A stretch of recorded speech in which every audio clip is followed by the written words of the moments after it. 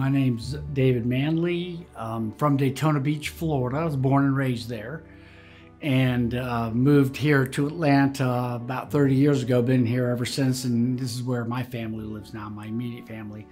I was in the Army, joined the Army out of high school, out of Daytona Beach, because they asked me what I wanted to do.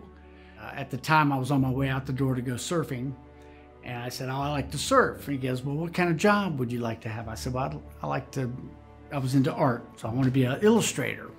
And so the recruiter says, "What if I told you you could join the Army and be an illustrator and live in Hawaii? Would you be interested?" I go, "Sure."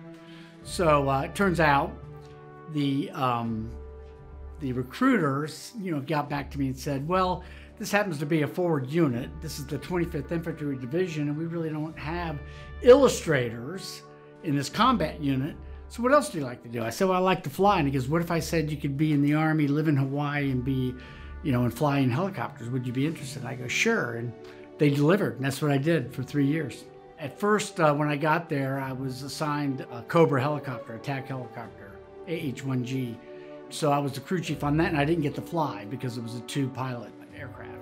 My buddies were all over in the 1st and 2nd Flight Platoon. They were in Hueys, and they were crew chiefs. And so they got to go every time the bird went up. And they said, "Hey, you need to come on over here." So after a brief stint in the 3rd Flight Platoon, I moved over to the 1st Flight Platoon, and I got to fly on the door of a Huey for my whole time there in Hawaii. One of the coolest things I can think of is you did a lot of maneuvers on the Big Island. So we'd fly from Oahu to the Big Island and, live fire and things like that. And when we were done, we'd have to fly back, but at the same time, we'd drop off vehicles. So some of the vehicles would have to wait till an Air Force transport would come and get them. And so a few of us were left behind. So we took a deuce and a half, a Jeep, and like a pickup truck today, and drove up to the top of Mauna Kea, where they have the observatories. And we had a guy, because the air got so thin, it was 14,500 feet. And he had to sit on the front and tweak the carburetor as we were going up in this deuce and a half. But we got up to the top, and there was snow on the ground. We were above the clouds, and there was the observatories, and we just said, "Hey," got out, knocked on the door, and some scientist opens and goes, "Hey, man, what's up?" Took us inside, gave us the tour, showed us how they work, and did that whole experience.